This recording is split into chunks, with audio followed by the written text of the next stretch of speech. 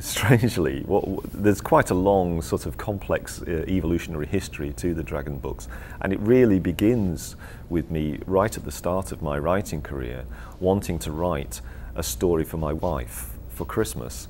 I had bought a stuffed animal, a polar bear, beautiful thing, and I thought it would be nice and romantic to write a sweet little story about him for Christmas. So I knew that polar bears were big and white and they lived in the Arctic and that kind of thing, and they ate seals, but I didn't know an awful lot about them. So I went to my local library and did the research, and the more I found out about them, the bigger my small Christmassy story grew.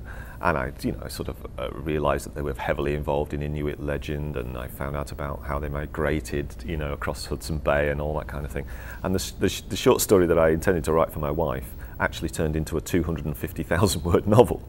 Now that novel is still in my, what we call, a writer calls their bottom drawer. It's never come out, except that small inserts of it actually appear in Icefire in the second book.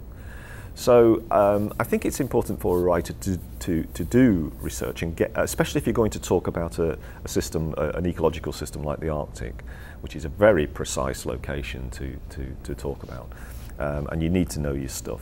And I watched dozens of videos, and I read lots and lots of books, and I talked to people who'd been there. I've never been myself, so that helped. But with the dragons, it was easy because the dragons because the big fire-breathing monster-type dragons don't really appear until later in the series. I didn't have to do too much research about them, and I could place them wherever I wanted to in the world. And basically, I kind of tied in the locations for the dragons into places that I knew, such as the Arctic, and strangely enough, places in England and Scotland and so on. And later moved, of course, to America for the American editions of the books.